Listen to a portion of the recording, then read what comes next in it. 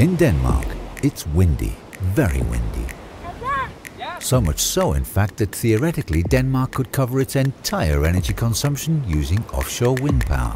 The unexploited potential is more than 200 times bigger than the capacity of the wind turbines we have offshore today. In Denmark, wind power is the renewable energy source with the largest unexploited potential. In the long term, it's Denmark's goal to be independent of fossil fuels such as coal, oil and natural gas. Building society on renewable energy provides us with greater security of supply, more green jobs and a better climate because we become less dependent on energy imports from faraway countries. Green technology offers jobs and export potential.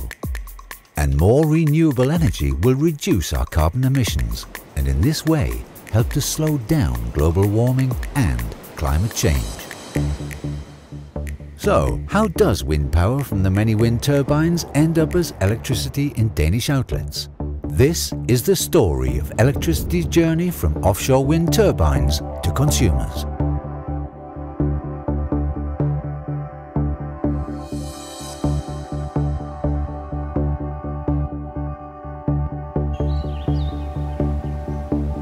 Wind is an abundant renewable energy source. Today, wind power covers approximately 20% of Danish power consumption. This is a world record. No other country integrates that much wind power into its power system. This wind power is generated by more than 5,000 wind turbines, most of them onshore. In the next 10 years, wind power production is expected to more than double, so by 2020, close to half of Denmark's power consumption will be covered by wind energy. Only some wind turbines will be installed onshore, whereas the number of offshore wind turbines will increase drastically. In 10 years, 1/3 of the wind power is expected to come from offshore wind turbines. Even today, Denmark has several offshore wind farms. The largest ones are placed at Horns Reef near Esbjerg and at Rødsand, south of Lolland.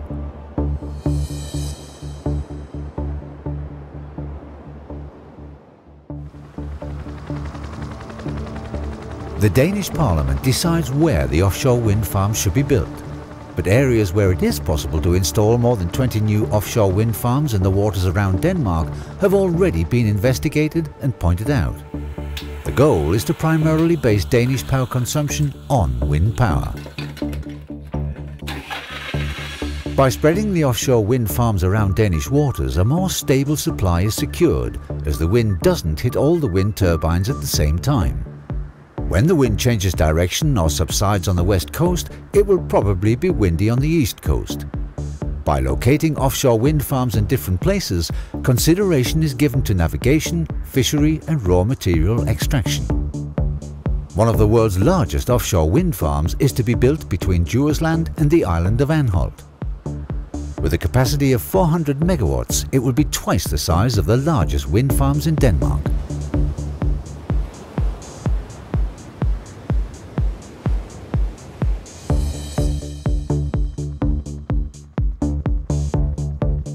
Connecting an offshore wind farm to the power system is a very extensive task. Ja, så er fint. I dag skal vi se på nogle af de udfordringer, der er, når vi skal krydse Djursland med kabel, som kommer fra. It involves a lot of authorities, organizations and also the general public. Der er 2 muligheder. Enten skal vi igennem skoven, eller også så skal vi syd om skoven. Usually it takes 5 years to plan, construct and connect the offshore wind farm to the existing power system. The offshore wind farm will then supply Danes with wind power for at least 25 years.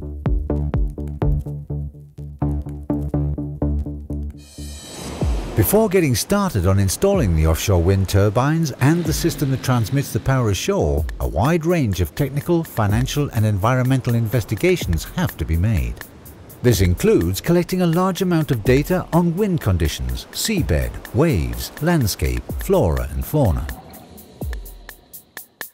Then follows a great deal of work analyzing the data and adapting the project to the existing conditions. In addition, surveys are made of seabed and soil conditions, buildings, archaeology and cultural history. The authorities have to critically assess the investigations to make sure the project can be properly executed. Og de ting, de skal så indgå i kommuneplantillæg.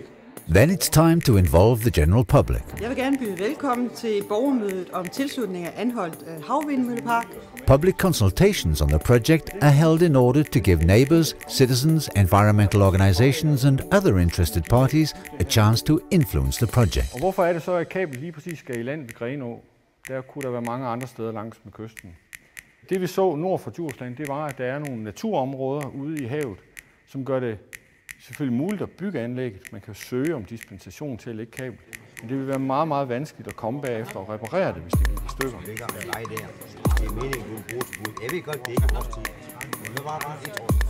Based on the investigations and comments from the public hearings, the Environmental and Regional Planning Committee decides whether or not to approve the project. At the same time, through open tendering, a company has to be found to build and operate the offshore wind farm. Furthermore, a transformer platform has to be built offshore to collect the power from the wind turbines. A cable substation will be constructed on the coast, where the submarine cable and the land cable will be connected. The land cable transmits the power to the existing power system via a high voltage substation. It's usually a large energy company that constructs and operates an offshore wind farm, whilst the responsibility for transmitting the power ashore and connecting it to the power system lies with Energinet.dk, an independent public enterprise under the Ministry of Climate and Energy.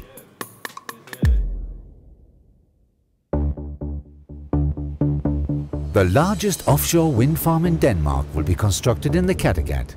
This was approved by the Danish Parliament in 2008. So by 2012, the first power will be produced and transmitted ashore at Grenå.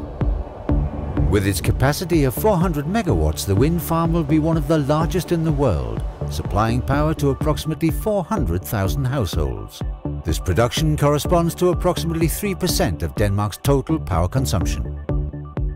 However, construction of the offshore wind farm and the system that's to transmit the power ashore may not commence before thorough investigations have been made of waves, wind, seabed, nature and animal life. For the large local population of seals and porpoises will be disturbed during construction, though investigations have shown that they not only return but benefit from the large amounts of food living around the wind turbine foundations. That is to say, the foundations not only create new habitats for animals and plants, but the number and diversity of species increase, which can have a positive effect on the fish in the area. Power from the many offshore wind turbines at Anholt is collected at sea in a substation placed on a large 5,000-ton platform. The substation with its transformer is a heavyweight power unit. The substation transmits huge amounts of power, whilst the transformer's job is to increase the voltage so that the power can be transmitted ashore via a submarine cable for a distance of 26 kilometers onto the mainland. A smaller submarine cable then transmits the power from the transformer platform to Anholt, 28 kilometers away. So, Anholt can now wave goodbye to its diesel-powered generators and become part of the main Danish power system. With its 26 centimeter diameter, the large submarine cable is the world's thickest. Like the transformer, the cable is a main artery of power. Laying the submarine cable and landing it is a major process.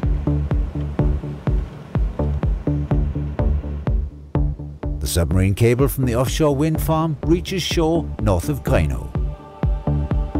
A cable substation will be built on land where the submarine cable and the land cable can be connected. From the cable substation, the land cable transmits power 60 kilometers further onto the main power system near Trier, north of Aarhus. The cable will be undergrounded on the entire stretch. In Trier, the land cable is connected to the substation. Here, the voltage is transformed to 400,000 volts and the power is transmitted via the main power system across the entire country. Green wind power, from the Anholt offshore wind farm that can now flow to consumers, houses, businesses and institutions, in fact, wherever power is needed. Denmark has an abundance of wind waiting to be harnessed by building offshore wind farms and transmitting that power ashore and onto the power system to help make Denmark less dependent on fossil fuels, create more green jobs and more green technology exports, thereby reducing carbon emissions and contributing to the slowing down of global warming and climate change. All this by simply exploiting the wind out at sea. Det var sjovt, hva'?